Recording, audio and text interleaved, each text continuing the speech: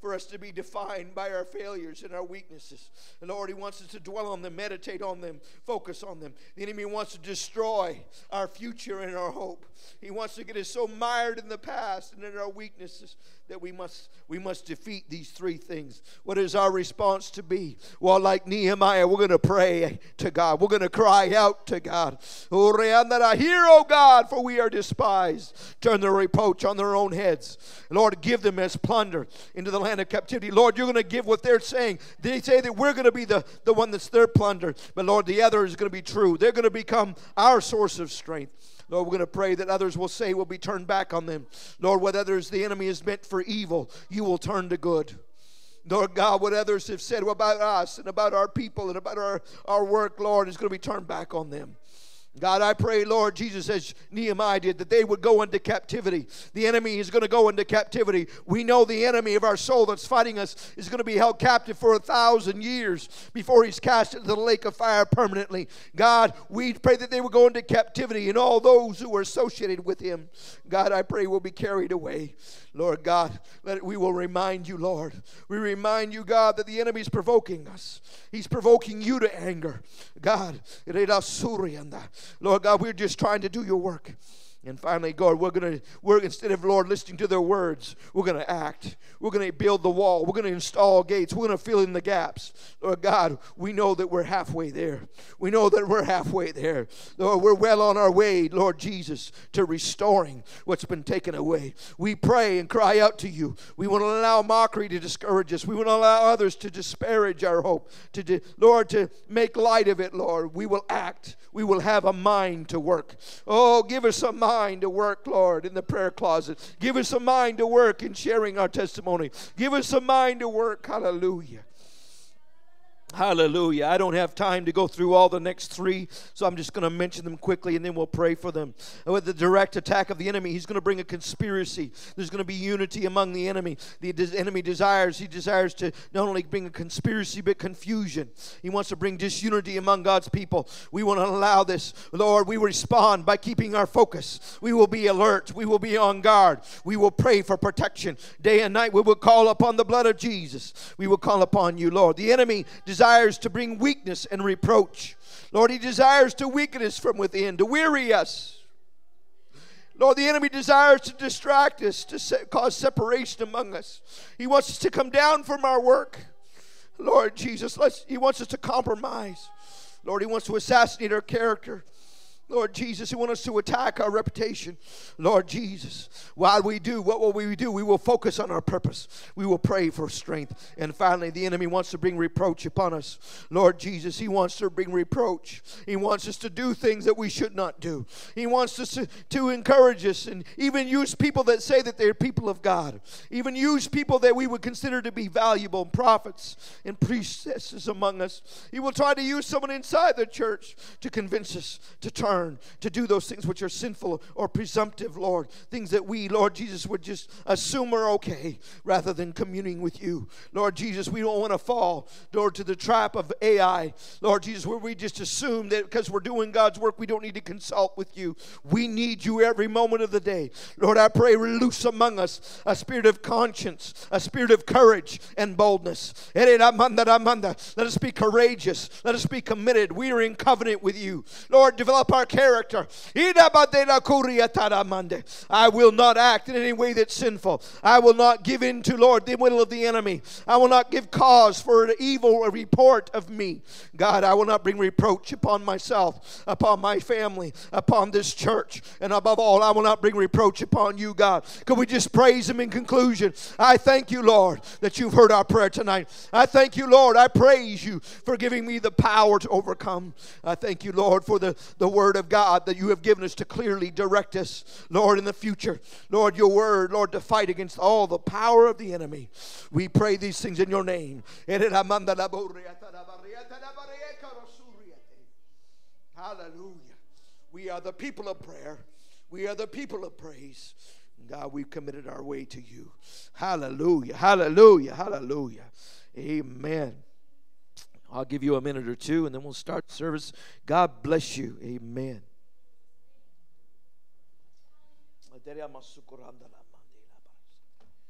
Hallelujah.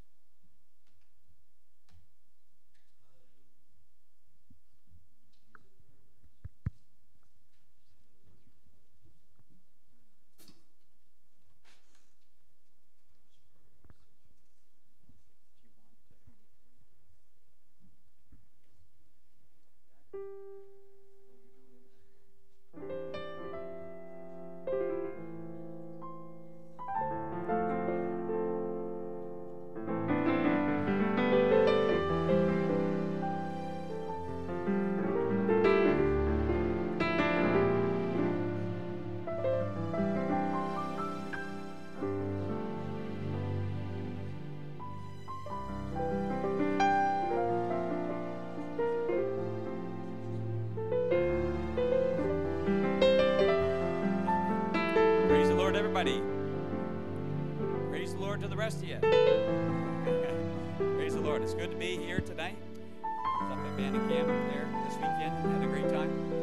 And but it's so good to be back here. It's so good to feel the presence of the Lord. God is everywhere, and He's great. God is great and greatly to be praised. So let's do that tonight. Let's open up in a word of prayer. Lord Jesus, we love you. We're thankful, dear God, for your presence. We're thankful, Lord God, that we can call on your name, Lord Jesus. We're thankful that we know who you are, Lord Jesus. We just pray, dear God, that your will be done, dear God. Lord God, that you would tear down every distraction, dear God, that we would, Lord, pour our whole heart, Lord God, into worshiping you tonight, Lord God, that you would inhabit the praise of your people, dear God, that you would, Lord, do, dear God, that which you plan to do, Lord God. You've already gone through this service, Lord. You would look ahead in time, dear God, and you know what needs to be accomplished, dear God. We just pray for your perfect will to be done in Jesus' name.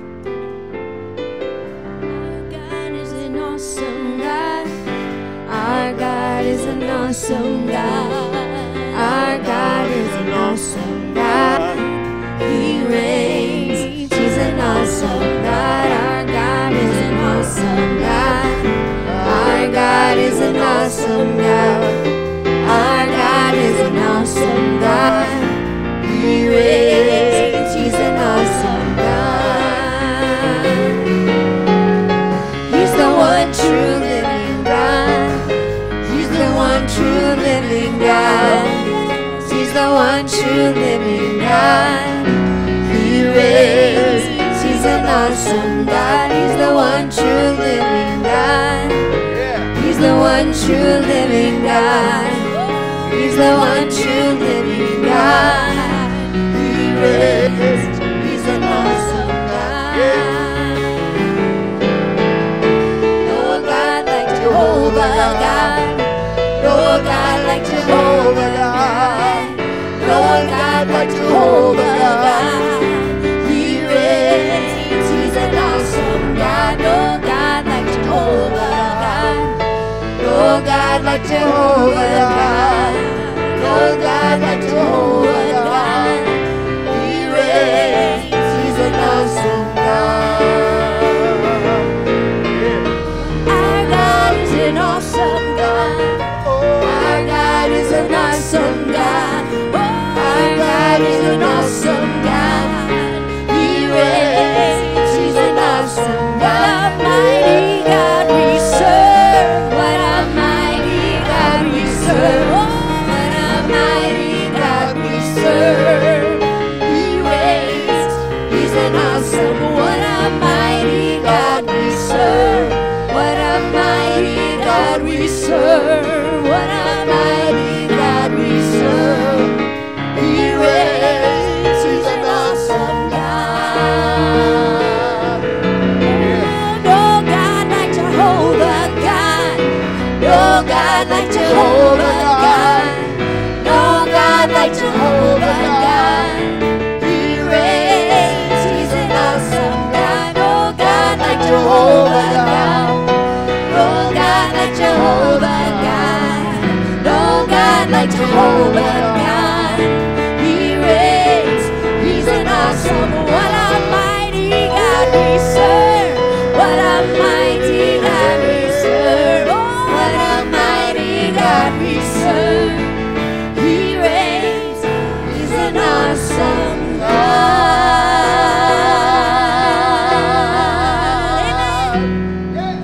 Amen. Hallelujah. If you agree with that tonight, will you just give a loud amen? Hallelujah. The one true living God. Thank you, Jesus. Thank you, Jesus. Praise your name, Lord. Hallelujah. Your kindness brings me to the end. Your goodness draws me to your side. Your mercy calls me to be like you. Your favor is mighty light. So every day I'll awaken my praise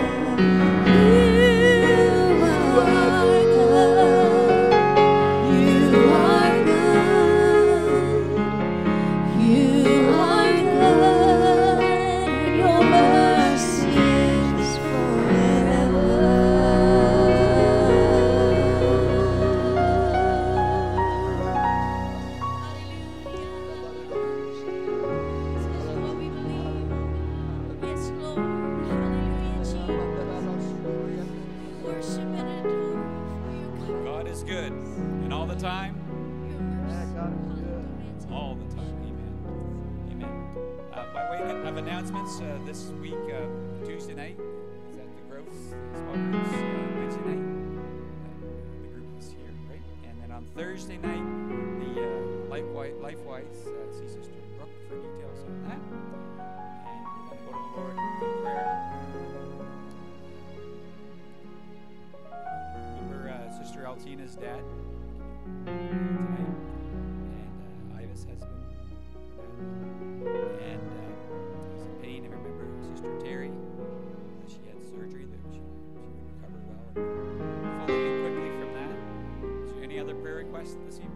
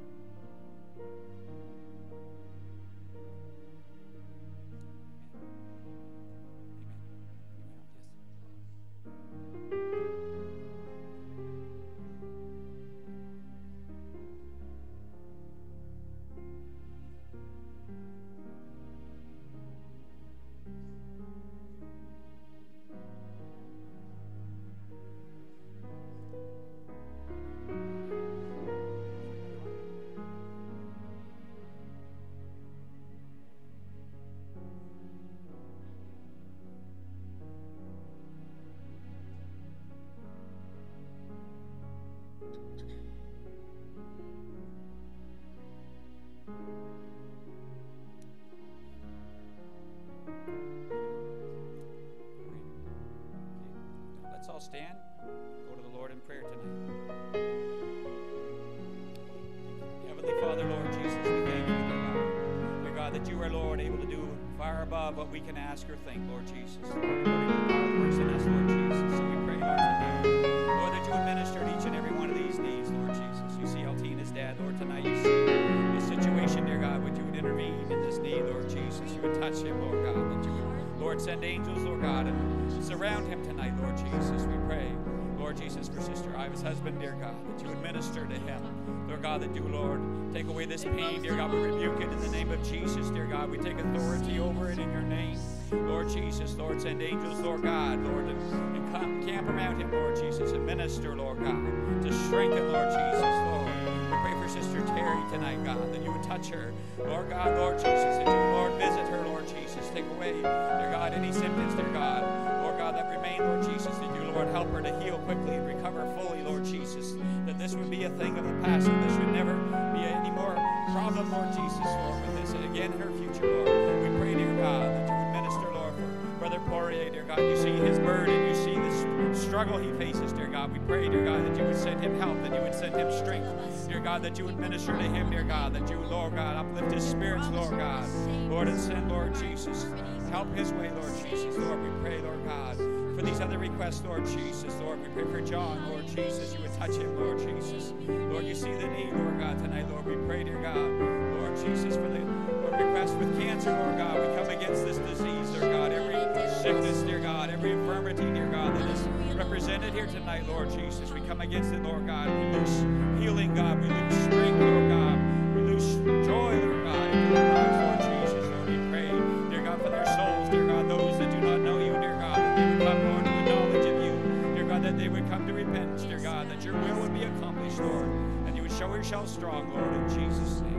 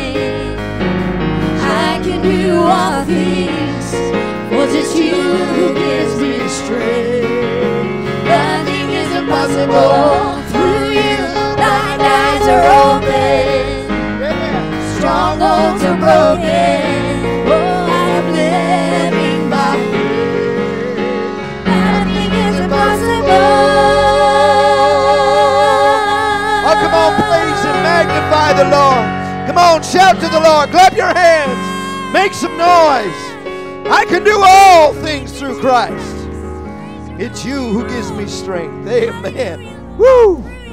Come on, the world doesn't have this promise. We do. Amen. Let's go to another level of power tonight. Another level of authority. Amen tonight. Amen. Turn around to your neighbor. High five them. Bump fists. Say hello. Do something, but love on them, amen. Let them know you're glad they're here. Amen. Glad to be in the house of the Lord. Just stay standing so we won't have to get you down and up. We're going to go to Job 39, verse 27, continuing our series, Mount Up. Mount up. Go to another level. God wants us to mount up. Amen. Job 39, verse 27. First book of the Bible written, most scholars believe. And right in this book it says this: does the eagle mount up at your command? This is God talking to Job, asking a question. and make its nest on high? What a great question. Does the eagle mount up at your command and make its nest on high? He's implicating there, he's kind of saying, hey, I'm the one that makes the eagle be able to fly. I'm the one who allows it to have its nest on high, not you, Job. And aren't you glad that God has called us to fly like the eagle? If we will wait on the Lord, if we will learn of Him. And in the Sermon on the Mount, Jesus wants us to climb up. He wants to go to another level, to climb higher, to get on a horse, ride it if we need to, climb a mountain, go to a higher place, whatever we need to do to go to the next level. Let's pray right now. Heavenly Father, Lord, in this time of studying the Word together, we want to go to another level of understanding, another level of revelation. I pray for the minds and hearts of all of us here tonight. Open our understanding. God, help us to go to another level. In your presence we pray. We want to climb higher. We want to fly. Jesus, in your name. God bless you. You may be seated. If you have your Bibles, you can turn to where we're going to be tonight, Matthew chapter 6. Verses 25 through 34. That's where we'll be spending the next 30 minutes or so, Lord willing. Amen. Matthew chapter 6, verse 25. Amen. I should have really had someone do some reading for me. It would help me out a little bit. Matthew 6:25. Therefore I say to you, do not worry about your life, what you will eat or what you will drink, nor about your body, what you will put on. Is not life more than food, and the body more than clothing or raiment in the King James Version? Look at the birds of the air, for they neither sow nor reap nor gather into barns, yet your heavenly Father feeds them. Are you not of more value than they? Which of you, by worrying, can add 1 cubit to his stature? Here's a good question. And he goes on to ask another question. So why do you worry about clothing? Consider the lilies of the field, how they grow. Neither do they toil nor spin. And yet I say to you that even Solomon in all of his glory was not arrayed or clothed like one of these. Now if God so clothes the grass of the field, which today is, and tomorrow is thrown into the oven, will he not much more clothe you, O you of little faith? I'm going to save the rest of the next several verses for later. Let me just jump in here. You know, God has a plan for us to go higher. One of the things that holds us down, guess what, is worry. Can I get any honesty here? Have you ever worried in your life? Just me? Don't leave the pastor all up here by yourself. Good Lord, people. Amen. This is going to be a long message if you don't stay with me here. Amen. We need to be. We don't need to worry. God doesn't want us worrying. The first part of this passage here, verses 25, 26, and 27, God in flesh said to us, don't worry. Therefore I say to you, do not worry about your life, what you will eat or what you will drink, nor about your body, what you will put on. Jesus begins by saying, don't worry. It's a commandment. It's something he's stating. In his kindness, he commands us not to worry. You say, how is that kind? I'll tell you why. Because a lot of us need someone to tell us the right thing to do. And if it's our God, how kind is it that our Master, our Savior, gives us permission, in fact, more than that, not only permission, but requires us to not worry. He removes, now this is really interesting, I think. When he states this, he's saying, I'm taking some of the responsibility and rights that you have away. Wow. What is he saying? He says, if I'm your master, then you don't need to worry about food and clothes because that's my responsibility. As we'll discover later, I only have one duty. We'll talk about that later. I only have one responsibility when I have a master. When you have a master, we don't see that in our culture, so we don't understand it. But it's really important that if we are going to get into this level of going to another level of God, actually what we have to do is actually release some things. If you want to go to another level, you got to let go of some things. You got to let go of some worry. Worrying about what you're going to eat or what you're going to drink or what you're going to put on or about your body is actually, God is very clear here to us that we are not to worry about those things. Food, drink, your body, what you wear, they're not things we should be concerned with. And Jesus goes on to give analogies. Now, he gives a couple analogies in this passage. And the first one here is the birds of the air. He says, if the birds of the air don't sow and don't reap and don't gather into barns, and yet your Heavenly Father feeds them, he's kind of making a point here, don't you think? In other words, even if you only have a bird brain, you could figure this out. Is Jesus having a little fun here maybe? I think he might be. He's saying, you know what? You don't have to worry, because God takes care of the birds. They don't even sow or reap. They don't even work. They don't even work. They just chirp around and flutter around. We watched them all summer. Amen. They're just going everywhere, flitting here and there, flying through the air, and God takes care of them. He feeds them. And Jesus asks 3 questions during these 3 verses of Scripture, 25, 26, and 27. He has 3 questions in just a short space to make his point. Number 1, the first question Jesus asks is not life more than food and the body more than clothing? Hey, you want to take something to your prayer closet? It's a good question to answer. If you haven't resolved this question, you're going to worry. If you haven't already decided that, guess what? Life is more than food, and your body is more than about clothing, then you're going to worry. Okay? So life, hopefully, for you is about more than just what's my next meal. And I hope that your body is about more than just what am I going to wear. I mean, that sounds almost, can I say it this way? It sounds very first world of us, right? What am I going to eat? Well, let me think. Well, I get so many choices. Have you ever tried to go out with people in your family? I don't know, maybe you don't have this problem. Everybody doesn't know what they want. Everybody has different, well, I don't know. What do I know? I don't know. What do you want for dinner? I don't know. We have so many choices, so many options. Our worry is about stupid stuff like, what are we going to eat? And it's not because we don't have food, it's because we have so many choices we don't know what to do. And so it's challenging. God's talking to us. Of course, the people that Jesus was talking to, a lot of them did have actual concern about if they'd have anything to eat. That's a different thing altogether, isn't it? And some of us probably, if we think about our retirement, we think about later in life, we wonder if we're going to have enough food for clothes. Food to eat, and we're going to have to clothes to wear. And so Jesus asked that question. And the second question Jesus asks here, are you not of more value than they? Speaking of the birds. Now, I know there's people in our world that actually would be more concerned with a bird dying than a human being. That's kind of sad in our culture. But Jesus is obviously making a value judgment here, isn't he? He's saying people are more valuable than animals. There's no doubt about that.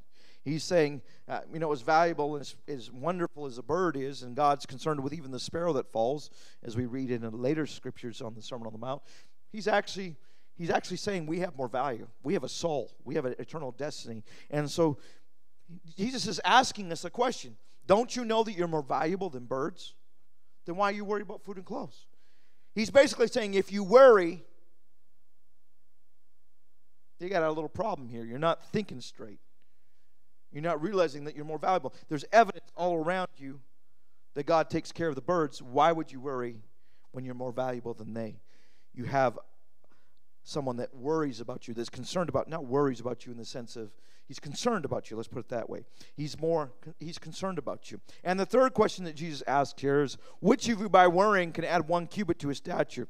Now, a cubit is basically the space between the tip of your fingers and your elbow. How many of you could think you could add that much height by worrying?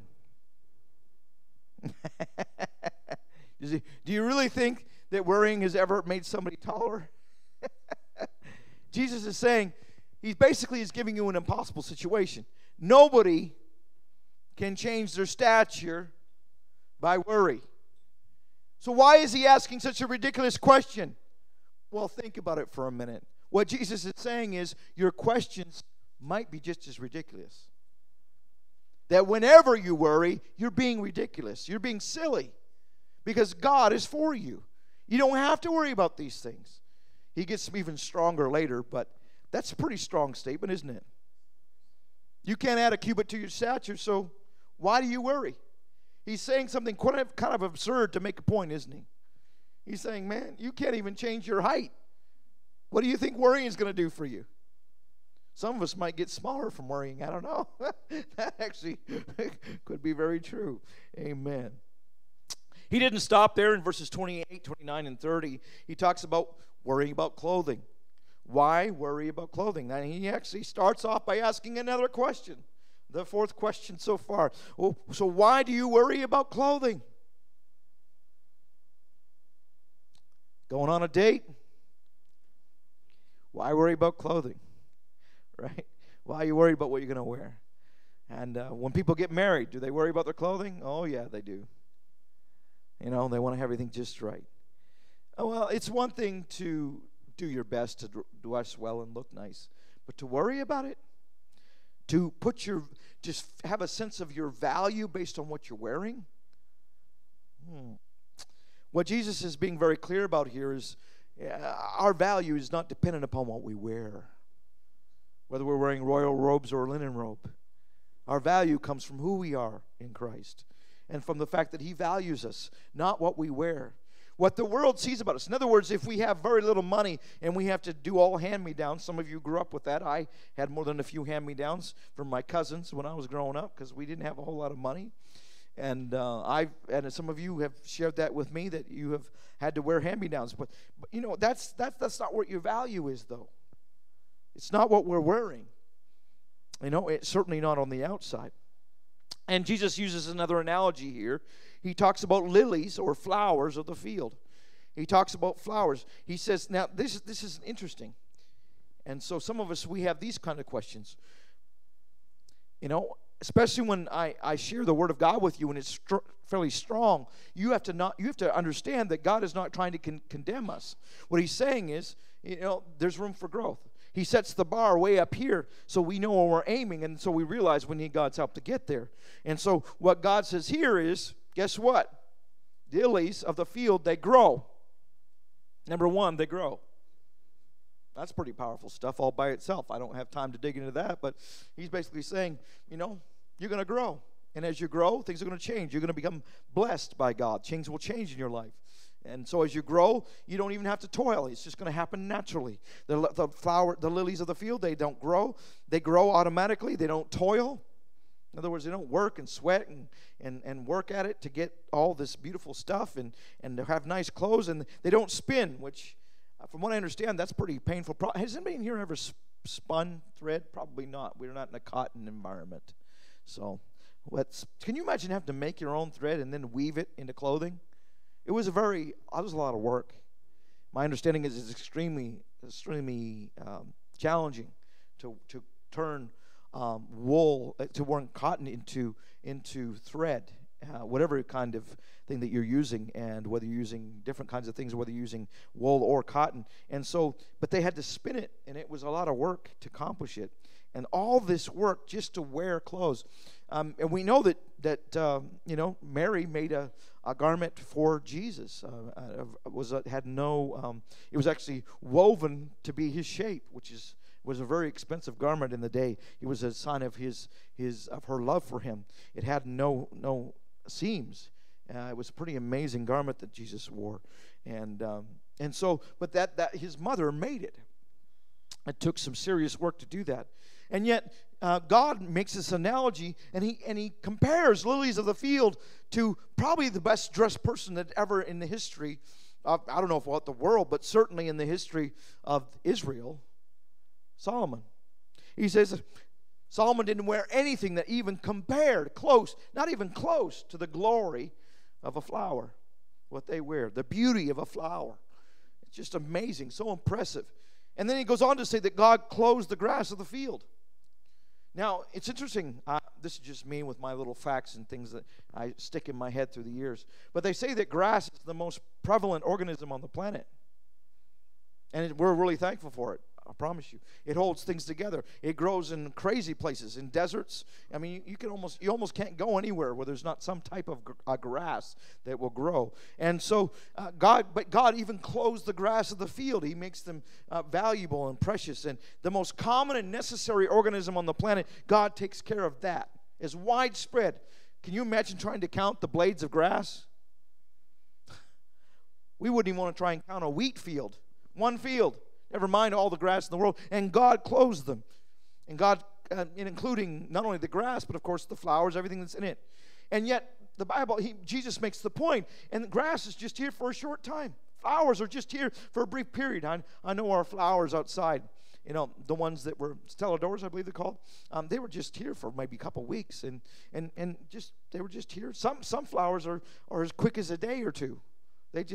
It doesn't take much at all. They're just here and they're gone. And yet God cares about those things and clothes them in such beauty. And he asks another question. Will he not much more? Listen to that strong emphasis by Jesus. Will he, our Heavenly Father, not much more clothe you? He asks a very direct question. And then he goes on to point this out, and he connects worry to faith right here, doesn't he?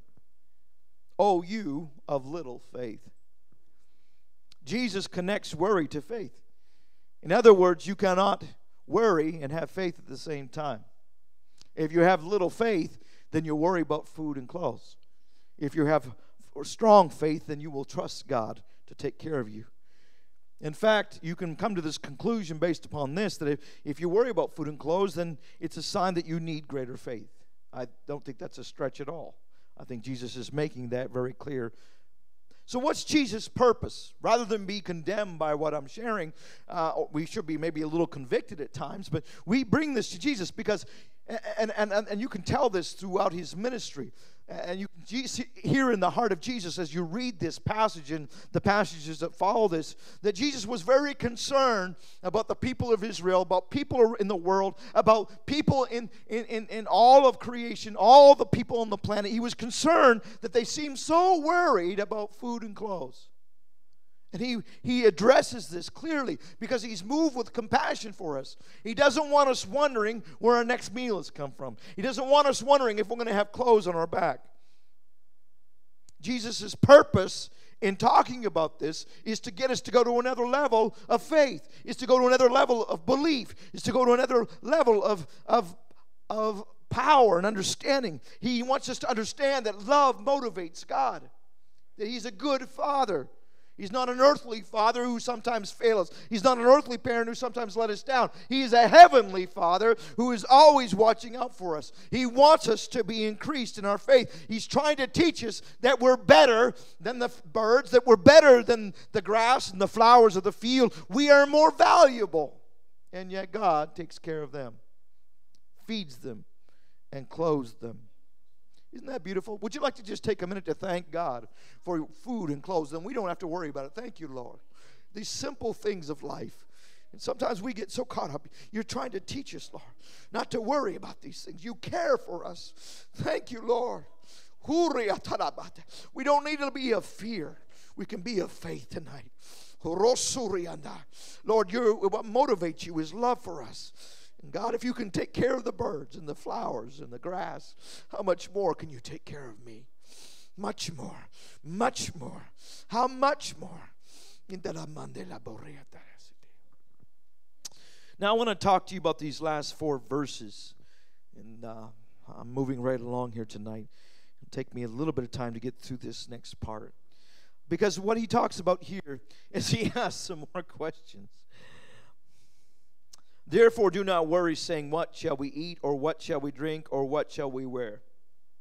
He makes a strong statement. He declares, do not worry. Having considered what I have said, Jesus is basically stating, in light of what I've said, in light of what we've already heard tonight, do not worry. Another passage in another scripture says, be anxious for nothing, but with prayer and supplication, make your needs known to God. Make your requests known to God. And so Jesus is making it very clear here. So I'm not just pulling this out of context. Obviously, he's made it point quite a few times already in several verses here, that we are not to worry. Don't worry. And he goes on to say this, therefore do not worry, saying. Now that's interesting too, and I know I've shared this with you, and I know many of you have already caught this. But what God is reminding us tonight and through this passage is it's important what you say. It's important what you talk about.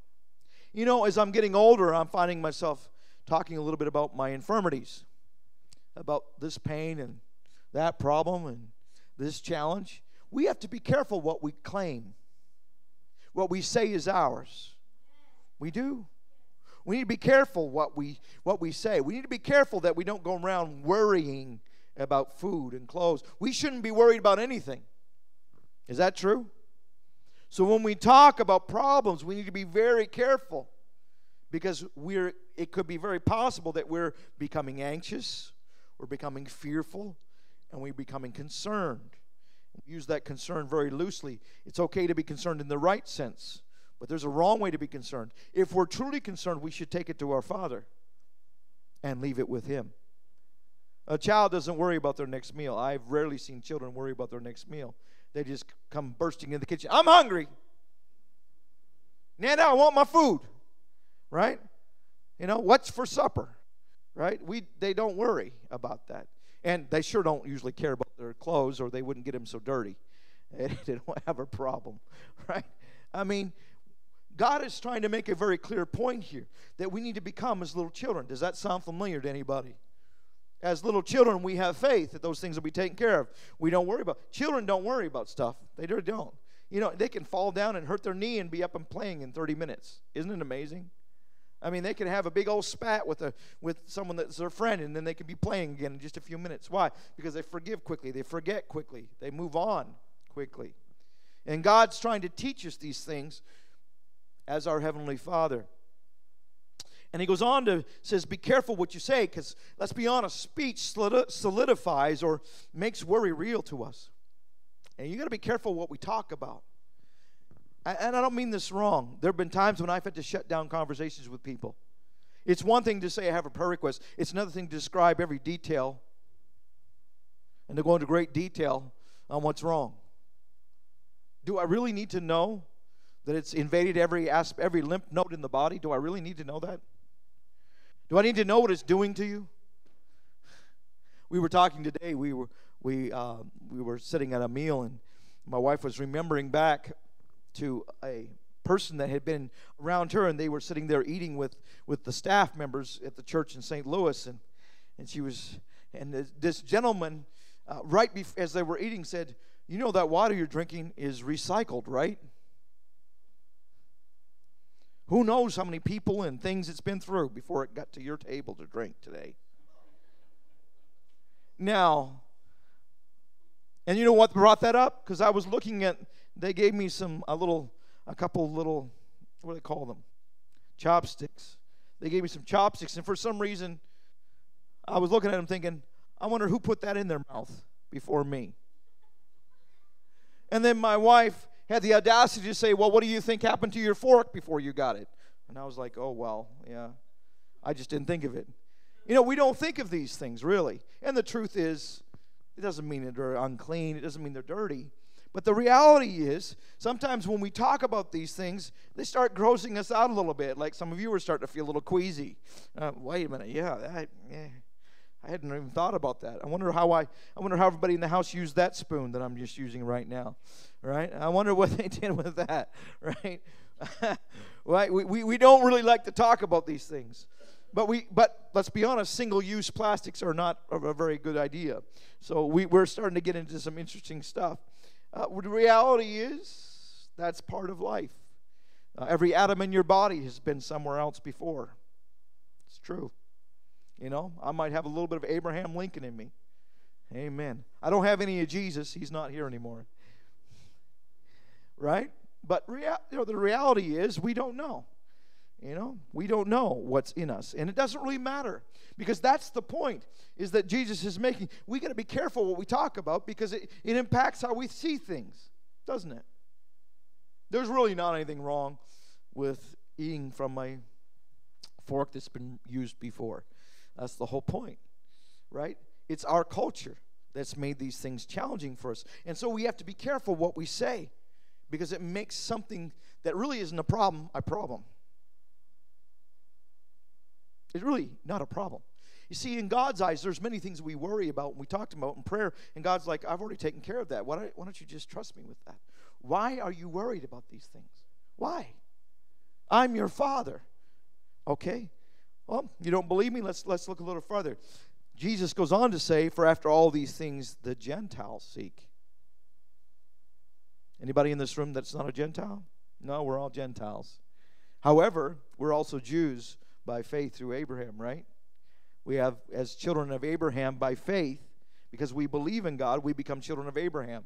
And when we're children of Abraham, we also become Jews. The word Jew is just basically comes from the word Judah, and it means basically people that are believers in the one true God, that praise God. Isn't that interesting tie into this morning? They're praisers of God. They believe and praise the one true God. That's their purpose. They praise the one true God. They worship Him in spirit and in truth. And so basically what Jesus is saying is if you worry about things, then you're being like a person that doesn't have a God. Your God is a God of failure. Your God is a God that is not able. Your God is a God of lack. Wow. Your God is yourself. Or what's going on with the country. Your God is something to do with the natural realm. That's what he's saying here. He's connecting this about basic concerns. That if you get worried about these things, that you're being like a Gentile. You're not acting like a child of God. You're not acting like a true worshiper. Because a true worshiper who praises God knows how great God is. They know how powerful God is. And so how could you worry when you know how great God is and how loving He is and how merciful He is, and that He's not just somebody that's far off from us, but He's our Heavenly Father. God goes on to say, and He says this, and it continues in verse 32, the next sentence, for your Heavenly Father knows that you have need of all these things. It's a fact. Absolutely settled. See, this is the problem. If you're worrying, you haven't settled this question. You haven't settled the question about whether God knows that you need things. And that somehow God is oblivious to your needs. God knows about everybody else's needs, but He doesn't know mine. God gives everybody else all the good stuff, but I'm stuck with the nasty stuff. God's going to feed everybody else, but I'm just a worm. I'm a nobody. God doesn't see me. He's ignoring me. He's far from me. Oh, woe is me. Wow. If you're a loving parent and your kid starts acting like that, how would that make you feel? 2-year-old comes in. You're going to feed me today, Dad? No, you can't have any food. We don't do that. No, I'm not going to change your dirty diaper. You made the mess, you live in it. What kind of God are you serving? God wants us to be great. He calls us to greatness, but He's a loving, merciful God. What kind of God are you serving? We're serving a loving God who wants us to be the best that we can, who calls us to great heights. But He's not asking you to get there by your own strength. He's saying, I will do it with you. I will go before you. I will make it possible. God knows that you need these things. Jesus is making it very clear. What He said multiple times through this passage is that He's our Heavenly Father. He's not like earthly fathers. He's not broken. He's not messed up. He doesn't fall short. He hasn't had he's got it together. He's got it figured out. And everything we need we can find in Him. That's a fact. That's a fact. Now, whether you accept it or not is your choice. You can choose worry if you wish.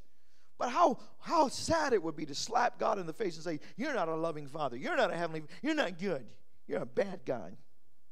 No. He's a protector. Loves to protect us. Loves to be a strong tower and a refuge and a security and a shelter and a sanctuary for us. He wants to be a provider. He wants to supply all of our needs according to his riches and glory. He wants to give, he's a prophet. He wants to speak into our lives words of direction and correction and provide guidance for us. He wants to be a priest who cleanses us from all of our wrongdoing and makes us free from our failures and our shortcomings. God is our heavenly Father, provides everything we can need of spirit, soul, or body. Oh, I wonder if we would take a minute right now to believe this. So, Lord, I want this to be in my mind from this day forward, God. If there's ever been any doubt, you know what I need. You know what I need. Lord God, you know what I need. You are a good God. You're a good Father. You are a faithful friend. You are my protector. You are my provider. You are my prophet. You are my priest. You are the perfect example of all of these. The best thing I've ever seen in anybody, you are better than. So what should be our response to these facts, to what Jesus has said, to the fact we don't need to worry and that God knows what you need? Our response, according to Jesus, is, verse 33, but seek first the kingdom of God and his righteousness, and all these things will be added to you. Our response is to seek the kingdom, not these things. The proper response to knowing who God is and knowing that he loves us is to seek the kingdom, not things. To mount up, to go to another level, to go higher, to seek spiritual things rather than natural things. To stop messing around with dirt and junk and all the things of this world and go to a higher level and seek the things that are real value, kingdom things. And Jesus goes on to say, and all these things will be added to. We don't need to worry. He goes on in verse 34, don't worry about tomorrow, for tomorrow will worry about its own things. Don't borrow trouble. Don't worry about tomorrow, because tomorrow we'll have problems and issues, but I'll be with you then too. Why don't you just focus on today? And so sufficient for the day is its own trouble. In other words, you don't need to borrow from the past, and you don't need to borrow from the future. Just deal with today. How many of our problems will be solved? You know, I've been around for a while. One of the things that we as psychologists and people that are preachers and pastors and people that have been around for a while, one of the things we've discovered is, and I've talked to a lot of people, most people, if I talk to them and ask them, are you really worried you don't have enough food for today? Well, no. I've got enough food for today, but tomorrow. I don't know if God's going to take care of, I can get through today, but how about tomorrow? Jesus is extremely clear here. I get through you, help you through life one day at a time. Why are you going into tomorrow or the past? The past is behind you. It's covered by the blood. I've taken care of it. You're alive. Why are you worried about the past? Why are you worried about what you used to be or what happened before? Don't worry about that. Today is enough to take care of. And Jesus taught us, he's even in the Lord's Prayer, give us this day our daily bread. He's not going to give you enough day. In the Old Testament, he only gave them enough manna for one day, except for the day before the Sabbath, so that they could rest. See, God knows what we need and how much we need it. If you get it on certain days, it turns to worms. You get it on other days, it stays for 48 hours. Explain that. That's a miracle all by itself. The same stuff turns into worms after 24 hours. And yet on that one day, it lasts for twice as long. That's crazy. God knows what we need. He literally provided food for the Israelites for 40 years in the desert. So once they did figure that out, guess what they did? Well, I want some leeks and onions. What about meat? I want meat. Right? And so it's funny. Once we get comfortable with that God's going to supply, then we start raising the stakes. Well, this isn't enough. Now I want something nicer. I have a car, but it's a clunker. Now I want a Lamborghini. I want a Maserati. I want a Rolls Royce. No, we don't really do that. But we do have a tendency to kind of go to the next step, right? Whatever the next level is. We want to mount up when it comes to a nicer car. we want to get a nicer house. We want to get a nicer girlfriend or boyfriend. We want to, hopefully not you guys that are married, but anyway, right? We find these things, and so we have to be watchful. Because we need to be only dealing with one day at a time. How many of our problems will be solved? How many of the things that you see someone worrying? You know, a simple question to ask is that a problem for today? Is that really a problem for today? Really? Today? That's today's problem? You're going to die and pass away if you don't have this? No. Most of the things we worry about, they're nothing to do with today. There's something about the future. Or they're concerned because of our past. But they're not really today's problem. And Jesus is very clear about this. God will give us enough strength and comfort for today. Now let me do some application here in the next 5 or 6 minutes. A little bit of a challenge that Jesus lays out for us. It's interesting, and I think you probably figured this out because I made a point of it, that Jesus chose to use questions to make his point.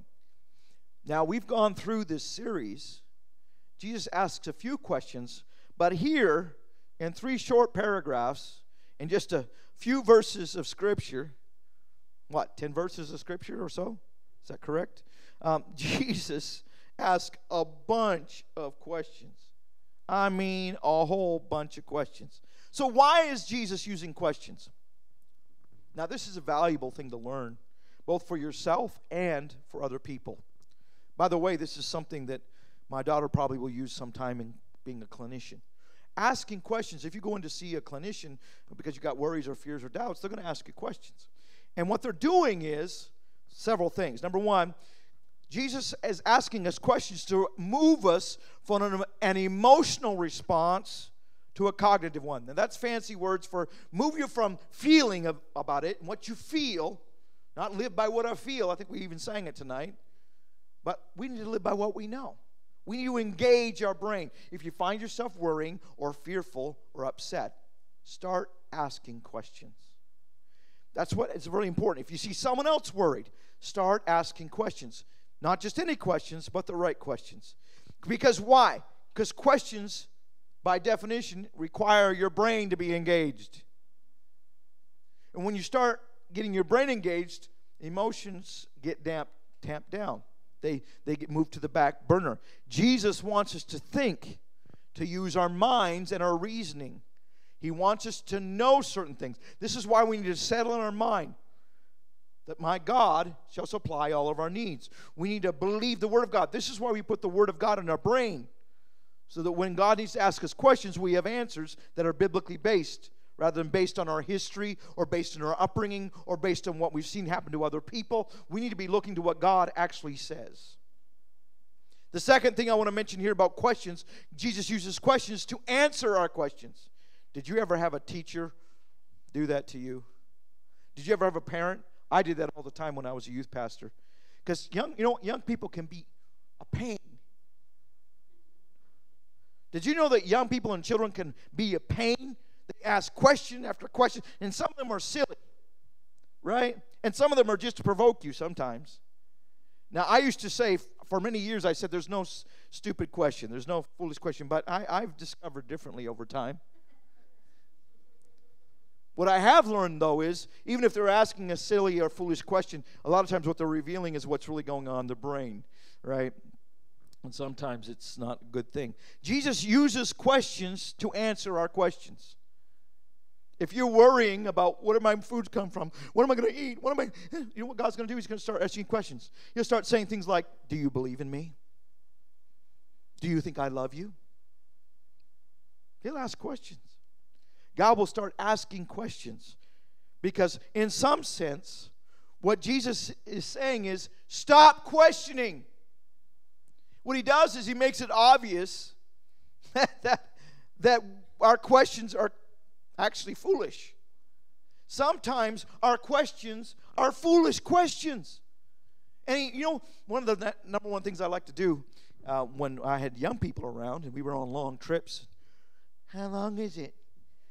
When are we going to stop? Yeah. How much farther? Well, I either ask a question or I use the same statement over and over again. If you're ever with me on a long trip and you say, how long is it going to be to the next stop? I'll say the same thing every time. Oh, about 15 minutes. And it's funny when you have 40 kids, before long they learn. Well, you can also ask questions. You can say things like, well, how long do you think it's going to be? And then they're like, oh, well, I don't know either, so okay. Right? Well, how long do you want it to be? I can slow down if you wish. Right? I mean, sometimes the best thing we can do, so Jesus used questions to help us realize that sometimes questions really aren't the answer. Think about that for a minute. In other words, worrying and asking questions doesn't really give you much help. I mean, it's kind of foolish sometimes to ask questions because it's not helpful. It really isn't. And so I've used this also many times. I ask questions sometimes like Jesus does in this situation, and this is a valuable thing to do. You can ask questions of people to calm them down. Because again, they have to stop, being so emotional and start thinking. So you want to calm people down, you ask questions. Jesus wants us to calm down, so he asked us a bunch of questions. And we're trying to figure this out tonight. Look at all these questions. If God does this, if he loves the birds, if he loves, the, flowers of the field, and he clothes them better than Solomon. I mean, he's asking, he's getting our brain engaged, right?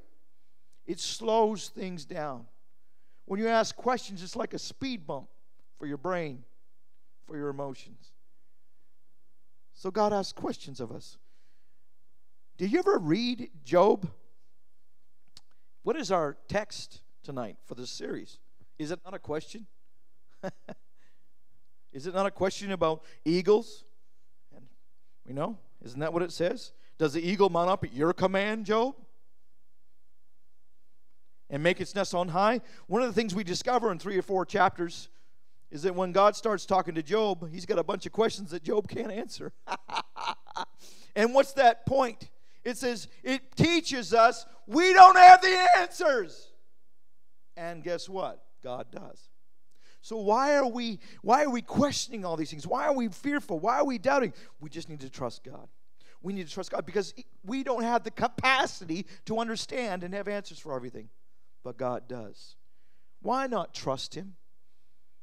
Why not just put your faith in him? Why not just believe that he's a good God and that he's faithful? And this is the third thing I want to mention about questions. Jesus points out that questions, by doing this, and worry are actually a form of seeking. A desire for security, a need for control or comfort. When we ask questions, we're seeking something. We're longing for something. We're desiring security, and we're looking for a need to be met. We're looking for control or comfort. And so Jesus has an answer for that, and that's what he already shared with us in verse 33. So as I conclude here tonight, I just want to mention verse 33 again. But seek first. Jesus' answer to worry is singular. He says a very clear statement here. Seek first the kingdom of God and his righteousness, and all these things shall be added to you. Instead of focusing on many things, Jesus says, focus on one. You see, we confuse ourselves and we create worry, especially in a culture like ours where we have so many choices and decisions. And that actually, for a lot of people, creates a lot of anxiety. We have too many options. We have too many things that we can do. And that makes it difficult for us. When you're poor, you don't have a whole lot of options. And so you have simple faith. When you're a child, you don't have a whole lot of options. You can't drive to the store, so you just, whatever's in the table, whatever they feed you, that's what you eat. So you don't learn to worry. It's when we have choices and we start thinking that we've got lots of options that we start having trouble. So one of the things that we have to learn, especially as North Americans, is to stop trying to focus on so many. Multitasking is not going to help. Distracting yourself is not going to help. Reducing, why do people get drunk and go on alcohol and drugs and things like that? Because it simplifies. It focuses your mind on one thing, pleasure, or one thing, and you'll just start, it reduces you. It simplifies your life. And so people get addicted to these things because they get addicted to the idea of simplicity. But you can simplify your life by focusing on one thing. And Jesus tells us what to focus on. Number one, he says seek. In other words, you got to search for it.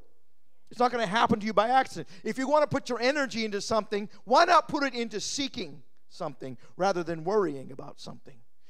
Worry is a form of seeking. So why not seek for the right thing is what Jesus is saying. If you're going to think about something, if you're going to attempt something, then seek Some seek this thing. And then he says not only seek it, but the second thing he tells us is to seek it first. Not second, not third, not fourth, not fifth. Seek God and the kingdom first. Seek first. Long first for God. If I was to ask you, do you seek first the kingdom of God? That's a good question. That's a good question. Because that's a question that leads to life. And if you can answer it affirmatively, I do seek God first. I do seek the kingdom first. I am trying to put God first in my life. Then you're on the right road. Number one, I'm hungry, I'm thirsty, I'm seeking for God. I want to be clothed with His righteousness, right? I want to be identified with Jesus, so I'm longing, I'm seeking for Him, and I'm going to put it first. And the third thing here's, what are we seeking first? The kingdom. And I'm not going to go into depth here, but let's be honest. We're all looking for a king. We're all looking for something to rule over us. We by nature are followers. Even leaders are followers. We are. We're serving something or some idea or some dream or some ambition. We are. We have a kingdom that we're trying to create or that we're trying to be part of. I'm just telling you. You got some idea of what you want to be. We all want something to rule over us. And it's amazing. I mean, there's a whole mess of stuff, and I don't have time to go into it, in our culture about this master-slave thing. And you'll see it in their nose rings and different things like that they're doing now. It's this whole concept in our culture. It's a human desire to feel safe and secure. A lot of people, by the way, are giving up their freedoms and their rights in a wrong way so that they have a sense of security, so they don't have to worry. Let someone else decide for me. Let the boss decide for me, right? How many people could have been much farther down the road, started their own company if they'd wanted to, but they didn't want to have those, deal with those issues, so they found something that was safe. The only thing that's truly safe, though, in this world is to make Jesus your king. I can tell you that from a truth. When you have the King of Kings in charge and the Lord of Lords in charge, you don't have to worry about other lords and other kings because you are serving the greatest master that's ever existed. So, seek first the kingdom. Come under the submission and authority of who? Whose kingdom is it? God's. Wow. We just kind of then talked about that briefly, about King of Kings and Lord of Lords. But we're not just talking about just any King of Kings and Lord of Lords. There's been many people that were emperors, that were rulers over many other kings and many other lands. But this one is not just only a Lord and a King and a Lord of Lords and King of Kings. He's also God. The kingdom of God. It's God's kingdom. And I'm part of that kingdom. I'm under His leadership. I'm under His authority. I'm under His dominion. He is the one in control. If you're worried about something, you've forgotten who's in control. Or you're not seeking the kingdom, maybe. I don't know. But I believe that we're all seeking the kingdom. So why not let Him be in control of you? Why don't you serve the Lord and serve Him with gladness? Woo! Hallelujah. Let Him be your master. Let Him be your heavenly Father. Why don't you let Him be God? All powerful, all knowing, everywhere present. He goes on to say, and His righteousness. When you seek the kingdom of God and His righteousness, that righteousness is talking about lifestyle. It's talking about doing things God's way. When you seek to do God's way, it doesn't mean you've already arrived. We're still growing. We're still becoming. We're not there yet, but we're going in His way. We're following in His way, His lifestyle, His plan, His purpose, His purity. That's what it means to be righteous. We're following His plan, right way. We're following His purpose, the right motivation, the right purity. In other words, clean and free from so many other things and from other desires and ambitions, and His righteousness. So the kingdom of God, His kingdom, not our kingdom. One of the things that I saw, and Lord, if you come, when I came here, and I still sense it to a great extent, is that a lot of people in this province and in Canada have built their own kingdoms. And I'm talking about in churches. I hate to say it, but even people of God can sometimes stop building the kingdom of God and start building their own kingdom. Well, I just want my own rule. I just want God to do things my way. I want to be a king under the king. I want to be an authority under the authority. And there's some truth to that, folks, but not the way that I'm seeing it. We're not trying to build a kingdom of man. I want to build the kingdom of God. Yes.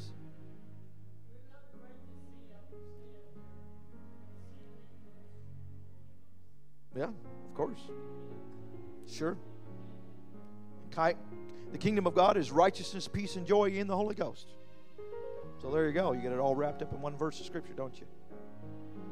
Righteousness, peace, and joy in the Holy Ghost. No question. No question. So the beautiful thing about this is what Jesus said here at the very end, is this comes with a promise, doesn't it? If you seek first the kingdom of God and His righteousness, and all these things shall be added to you. All these things. Wow. I love that. What a promise. Could we just lift our hands toward heaven and thank Him for this? Could we praise Him for being such a faithful friend and Father? Lord, all these things. Woo, I don't need to worry about anything. If I don't worry about stuff, I'm going to go to the next level of faith. I'm going to go to the next level of belief. Lord, maybe right now I'm worrying about my problems, my sicknesses, my finances. But Lord, if I can stop that for just a little while, Lord, if I will seek You and put You first, and put Your kingdom first, and seek Your righteousness, all these things that we get so caught up in will be added unto us. I can go to the next level of worry-free living. Worry-free living. I don't need to worry about anything. Instead, I can pray about everything.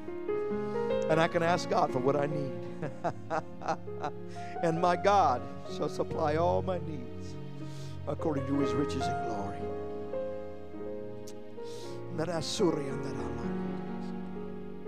It's time to mount up, folks. It's time to fly. It's time to ride. It's time to go another level of God.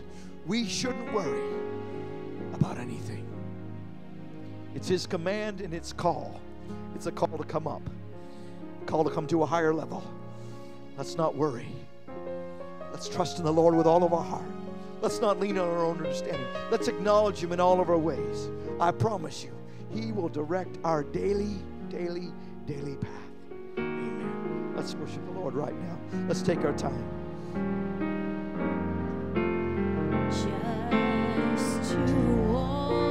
Hallelujah. To live a life of faith, to live a life of hope, to live a life of joy and gladness every day. Woo. Oh, I feel the anointing in the house tonight. He cares. You care for me, Lord.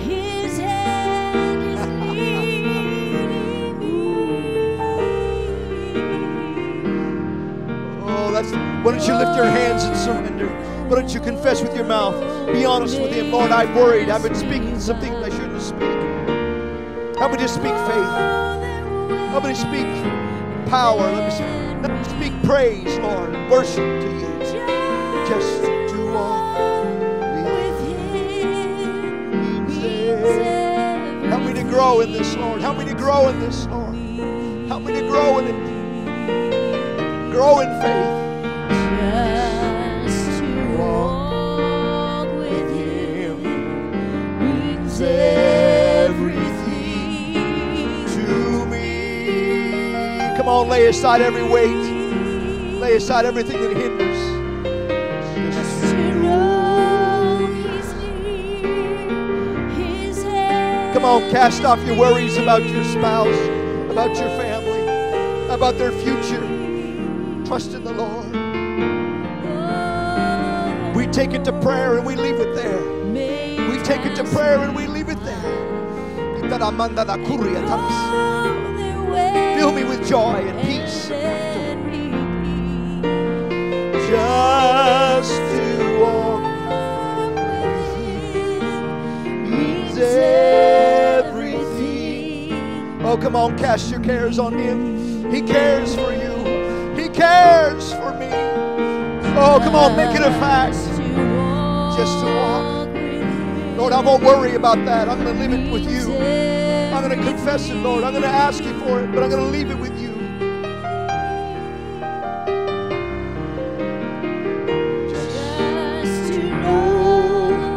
I want to be your child, Lord. His hand is leading. I don't worry about food or clothes or the future. Woo. Today is the day.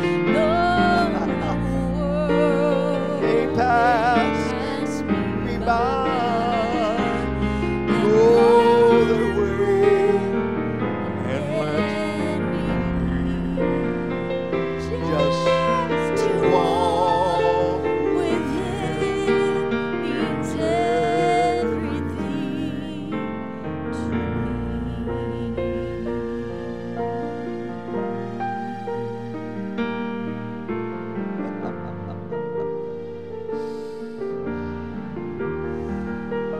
Come on, feel the freedom. Come on, feel joy again. Come on, feel gladness again. Feel life. Like a flower.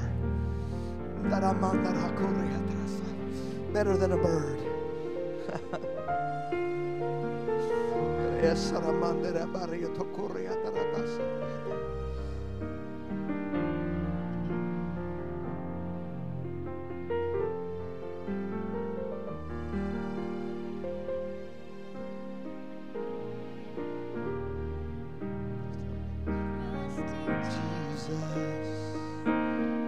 Is all that really matters. And your life will never Be the same. There is only one to touch you. Just believe when you call on His name. Come on, believe as you call on His name. Trust me, Jesus. Whoa! Wow, there's an anointing in the house tonight. Oh, I feel old time revival in the house tonight. Yes, a laying aside, a joy, a peace. Your life will never be the same. Oh, there is only one Way to touch you. We must Just believe. Oh, when we yeah. Hallelujah. Come on, cast aside every weight. Cast aside every care. I'll trust in Jesus. Oh, my yoke is easy and my burden is light. Whoa! Hallelujah, hallelujah, hallelujah. One day at a time, sweet Jesus will never be the same. There is only one way to touch you.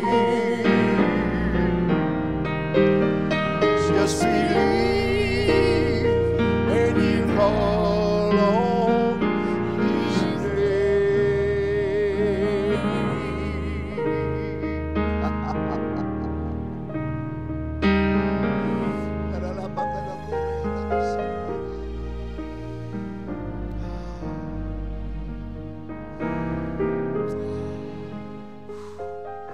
Well, I don't know what you're breathing, but I'm breathing the air of heaven tonight. Woo, I feel a thrill in my soul. What a joy. If that doesn't make you want to praise God, I don't know what will. I don't have to worry about anything. In fact, I'm commanded not to. I've taken too much responsibility. I'm considering my rights, and I'm getting all bound up. My goodness. I'm not in charge. Jesus is charge. Jesus is my King. Jesus is my Master. I don't have to figure it all out. Doesn't mean I don't need to use my brain, but I'm just saying I don't have to figure it all out. I can come to Jesus, and He will answer by and by. Yeah. Oh, that sounds like a good song. Do you know that one? In the sweet by and by. Yes. I like thinking about heaven. If I'm going to think about my future, I'm not going to be focused on what's going on down here. Amen.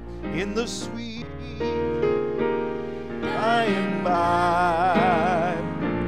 We shall meet on that beauty. You think you're going to look back and say, I should have worried more?